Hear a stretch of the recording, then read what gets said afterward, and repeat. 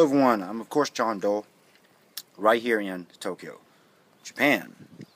Now, you should be aware by now, there's been some attacks in China.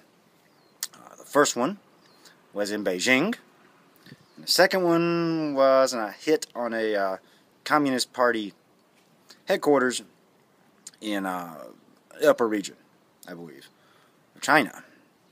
Now, the first group who were immediately blamed for this was a ethnic minority in China known as the Uyghur.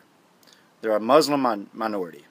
They live, like I said, in an autonomous region of China.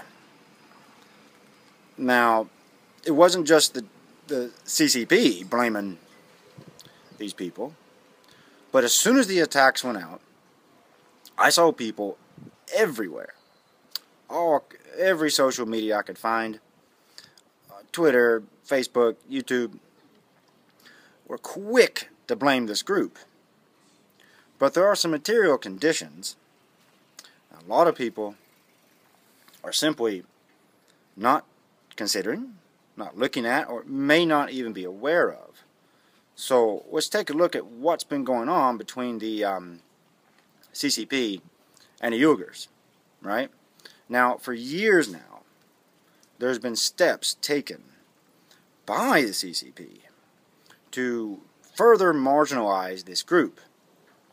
They've taken steps to erase their cultural heritage, their ethnic background, and their very identity as people.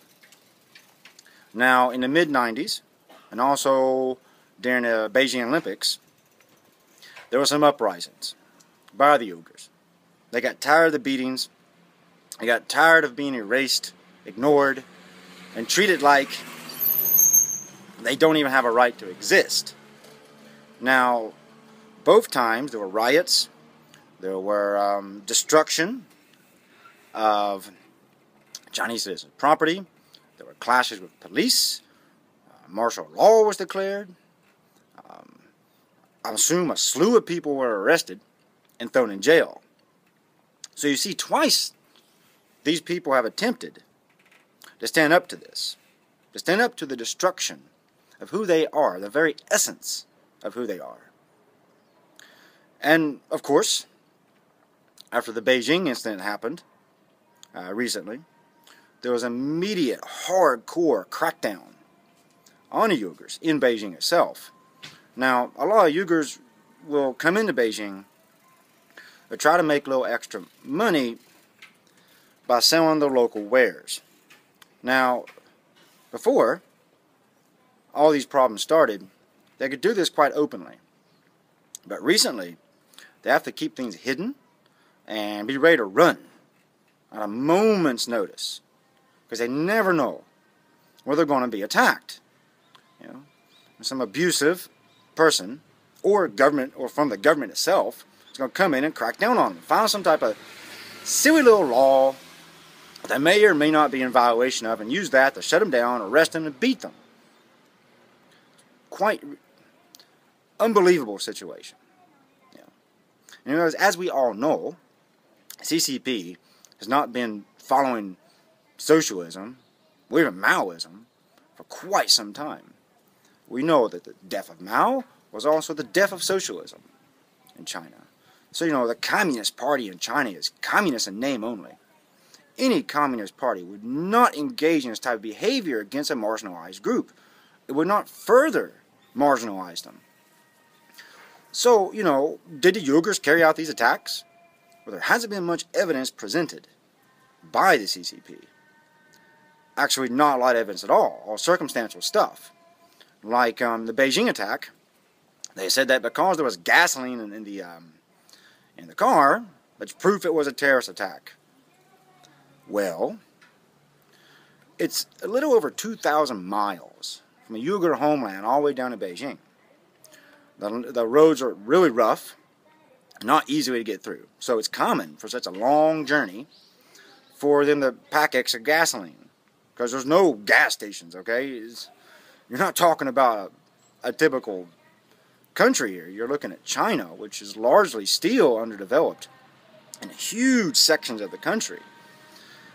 So that's all circumstantial. And Uyghurs themselves, leadership, have questioned the CCP on if they are once guilty of doing this, and the CCP has been reluctant to even discuss anything with them. It's like, you did it, we know it, but they don't have to present any evidence here. It really is sad. So don't blame the Uyghur people for this.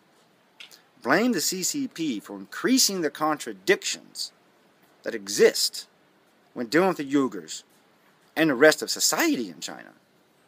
It's the CCP who's creating this.